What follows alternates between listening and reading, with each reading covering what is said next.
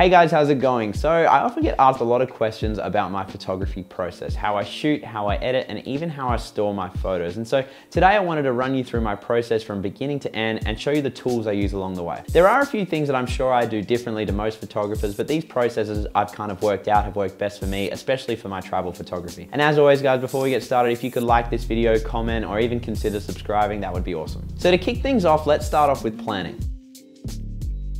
This is a really small portion of my process, so I'm not going to spend too much time on it, but it's something I like to do whenever I'm visiting a new location. I try to plan out my shoot and kind of have an idea of where I'm going to go if it's a new location. Just having a small plan with a list of spots you want to visit in a new location is going to make a world of difference when it comes to your photos. So usually before I arrive to a location, I try to look for photos on Google or Instagram to just get an idea of what it looks like. I try not to look at a lot of photos from photographers in these areas because I just want to go in fresh, but I think having an idea of the layout wherever you're going is just going to be really beneficial when it comes to shooting. And along with planning these locations, I also take a look at the weather, like the wind and the time the sun's going to be setting, because that's really going to impact how I shoot. If I'm shooting along the coast, I'm definitely going to check the winds, even the swell, to kind of get an idea of what thing I'll be able to photograph down at the beach. And obviously over planning is a really silly thing too, because you're going to get to a location and just notice a bunch of new things that your eye might want to capture. So I wouldn't suggest sticking to your plan too much, but just having a rough idea of what you want to do is going to be really beneficial. So the next step in my photography process would be the shooting portion. Clearly this next portion is the most fun, is when you get to go out and actually capture your photos. And if you want to get a better idea of how I go about things, I would recommend watching my last video. In this video, I had a GoPro on me while I was taking photos down at the beach, and here you can kind of see what I look for while I'm shooting and also the locations and style of images I look for. Like I mentioned in that video, when it comes to my travel photography, I like to shoot on small, low profile cameras. In my mind, they need to be light and they need to look good, because if I'm bringing it along with me on walks, hikes, coffees, it's something I want to be able to bring along and not be too much of a burden, and also have something that people that I go along with aren't intimidated by. Like many of you know, this camera for me is the Fujifilm X100F, and I like to have it set up in a pretty minimalist approach. I have it set to aperture priority to make sure I'm not fiddling with my settings when I'm out on a photo walk. It just lets me enjoy the moments and kind of focus on the images that are in front of me. The SD cards I use are these ones. These are the SanDisk 64 gig 170 cards.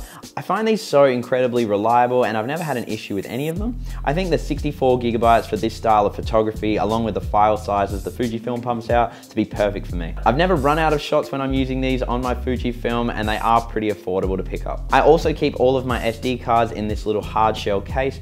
This has been a lifesaver for me, and I totally recommend it to all photographers. I didn't have one for quite a while, and it's really made a massive difference to my peace of mind. I'll leave links to what I'm using below in case you want to go buy some. So the next slightly more boring phase in my photography process is backing up. So once I've gone out and taken my photos, I like to bring them back to the studio and back them up as soon as possible. I feel leaving the photos on your SD card for too long might lead to some mix-ups, so I try to do this right away when I get back. And so to do this, I have this little dongle that I picked up off Amazon that's USB-C straight into my Mac. It's pretty fast, but to be honest, it's a little annoying and sometimes ejects accidentally, so I'm really excited that Apple brought back the SD cards in the new Macs. Next, because of my incredible brand loyalty, I like to use SanDisk SSDs, both the 1 terabyte and the 2 terabytes, to back up the photos from the SD cards. I have several of these, and I think they do the job perfectly. They're small, sturdy, light, and they are USB-C connections as well, so it means transferring files is really quick. So once everything is plugged in, I like to transfer the photos from the SD card over to a smaller SSD, a 500 gigabyte SanDisk, as my working drive. This working drive is what I edit off, and also what I bring along with me if I ever want to edit on the go. I always ensure that I have 2 copies of the photos from a shoot, so once they're on the working drive, I'll then put them to one of the backup drives and then format the SD card. But if I don't have the time to get them over to the backup drives, I'll just ensure that I don't format that SD card. You might be confused as to why I have a smaller SSD around 500 gigs, but that's just to ensure that I don't let that SSD pile up and not stick to my own backup process. It kind of forces my hand to stick to this thing, because otherwise the SSD is just going to fill up. So it's something of a bit of kick in my own ass to keep up with it all. So the next stage in my photography process that a lot of you are interested in is the editing side of things.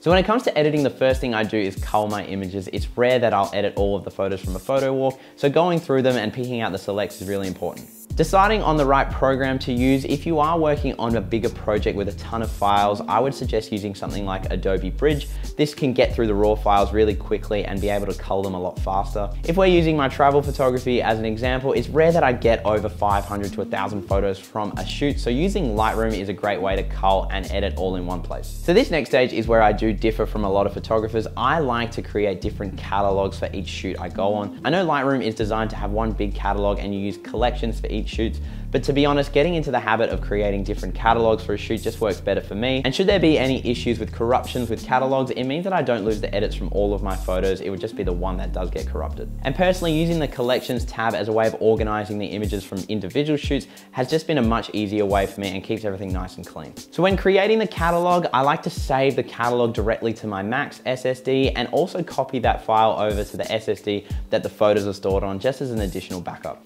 Next, I'll go on to create two collections, a selects and an edit. So when I'm going through all of the photos, if I right click on the selects collection and set that as the target collection, I can go through all of the photos using the B key on my keyboard to add photos to that selects collection. Once I've gone through all of the photos, I'll head over to the selects collection, open that up and start editing those photos there. From there, the same thing applies. I'll right click onto the edits collection, set that as the target collection. And as I edit each photo, I'll move them over to the edits collection. By the end of my editing session, I've got a collection of photos that are fully edited and I've gone through all of them to make sure I didn't miss anything along the way. If you are interested in how exactly I do edit my photos in terms of the colors and how I handle different photos, be sure to check out some of the videos I've done in the past, especially on the Fujifilm RAWs. But if you are interested in something more specific, leave a comment below or send me a message and we can try sort something out. Also, I do have a free Lightroom preset. This is a film style preset you can use on your photos. So all you need to do is sign up to my email list on my website. I'll leave a link below and you can go download that and use that on your photos. So the final part of my photography process is sharing. When it comes to sharing my photos, I like to do this in a variety of formats and in a variety of places. Many of you would have seen I created a zine a few years ago, so that was a really great way to showcase my photos. I also post them up on Instagram, here on YouTube, and also lately I've been trying to post a lot more on my website. For as long as I can remember as a photographer, creating collections and series has always been the goal. That's kind of what my entire Patreon page is about, so if you are interested in that, I'll leave another link for that. But that's more about collections and series I create as a photographer.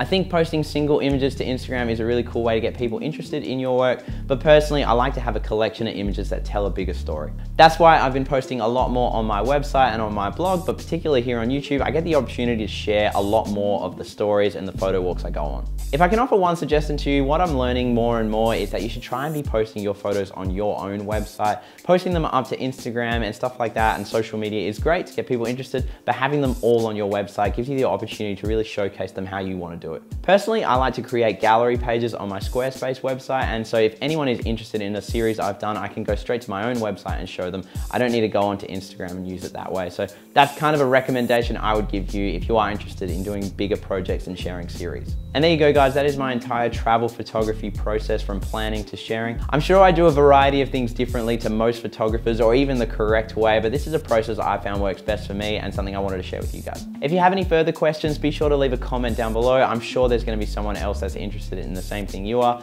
But otherwise, guys, again, if you could like, comment, and subscribe, that would be awesome, and I'll see you in the next video.